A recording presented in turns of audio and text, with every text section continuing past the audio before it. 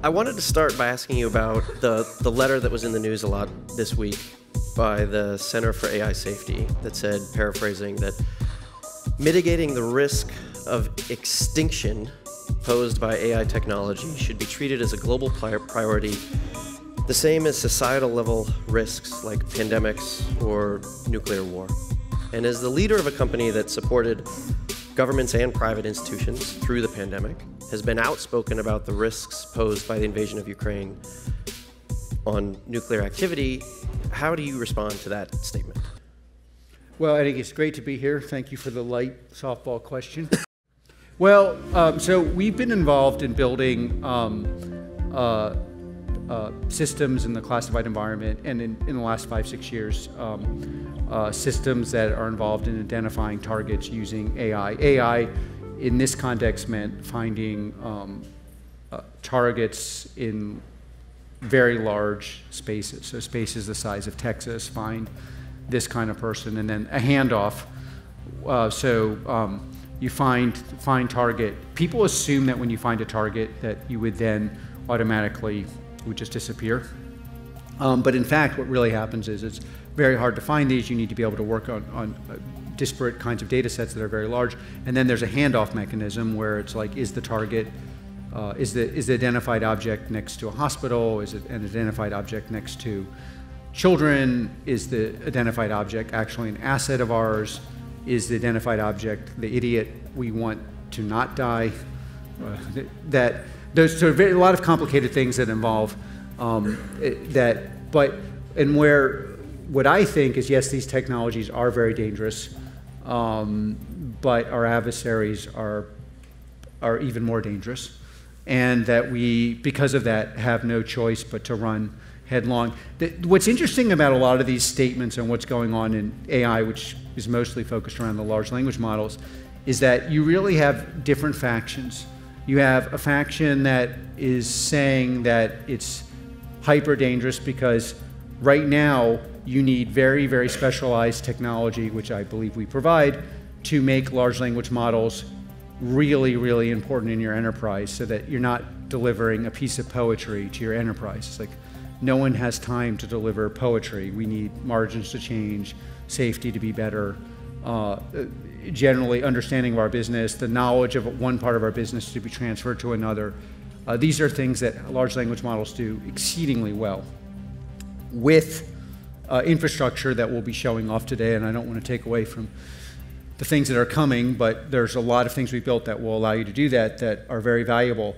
So there's one part of that faction that is saying that because they're right, and these things are very dangerous, but they're often right, but it's like not also mentioning if we don't build it, our adversaries will, and that won't be very good for us when we have no rule of law. And I'm in a constant battle with my academic friends about this because they believe that in the absence of hard power, either being able to use AI now or nuclear warheads, we would have a rule of law. We at Palantir believe that you need these weapons to enforce a rule of law. And that's our deeply held belief, and we've had that for 20 years, and it's cost us a lot. It's cost us investors because we wouldn't work in China or in Russia. It cost us, sometimes people didn't want to work at Palantir. But then you also have a coalition, and this is actually it's not related to people here, but you know, in the defense establishment where we play a role, quite frankly, there are very few providers of software that's useful, and everyone else wants to have a debate about how dangerous they are. Let's just debate it and debate it and debate it, and we can implement these things in 5 years. That we have to avoid. One of the things I do really like about it, though, is that for commercial enterprises, it gives you the ability, if you're adaptive, to outmaneuver everyone else. And the industries that are going to do that most effectively are largely going to be in America, because American industry and its executives are just very, very pragmatic.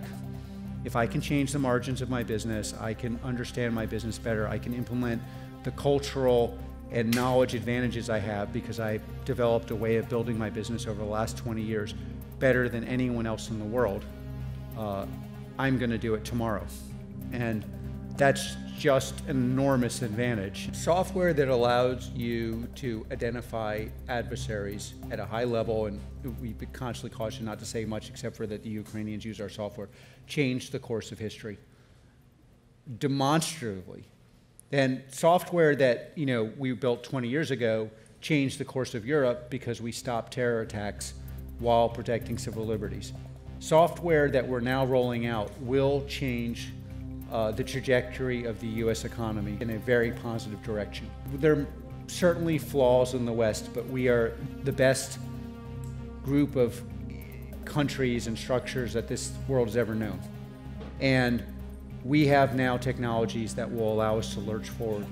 And we have cultural and training biases in this country that are tech-friendly, pragmatic, able to implement things, very high level of technical competence inside organizations built up over the last 5-10 years. Super willingness to bring the best talent in the world. One of the things about large language models that is just really cool is that for our partners it's like many of these things, it's horrifically unfair, but it's going to make places that are already strong, pragmatic, have specific ways of doing business that are quite valuable.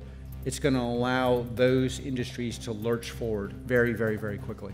We built products for Intel, products for special forces, identifying adversaries, and none of them have the ability to transform a whole economy like this, and ethically, legally, safely.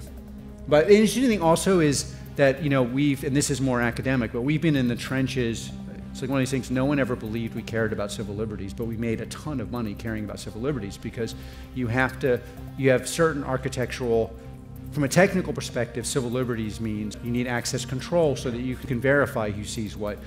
You need an ability to do that dynamically. You need an ability to impose what objects mean to each other. You need ability to write against that where you only write against the segment part of your data. But now in the LLM context, you can think of that as just a way to process something that is moderately useful to very useful into something that is crazy valuable. All that processing, all those things about like academic data protection, they're really just like taking an unrefined product, moving it into a refined product and making it deadly. And to see that something that looked philosophical became valuable in the anti-terror context is now deadly in the AI context and can help people transform their businesses very, very quickly within the context of how a business actually runs. You have proprietary knowledge, you have data sets, you have things that are actually regulated, you have things that you do not want to share, you have some things that you would expose to a large language model and other things you wouldn't. You have areas where the large language model needs tooling. You have areas where it doesn't need tooling. You have areas where you can accept 80% accuracy and areas where you can't. You have specialized knowledge in your business that even you find it hard to articulate. Like, why is America and Silicon Valley and just in general, this culture so good at building enterprise software? I don't know how to articulate that. It's very, very hard to explain our selection and building products. How do you manufacture something very complicated that one company manufactures very well, but another company doesn't?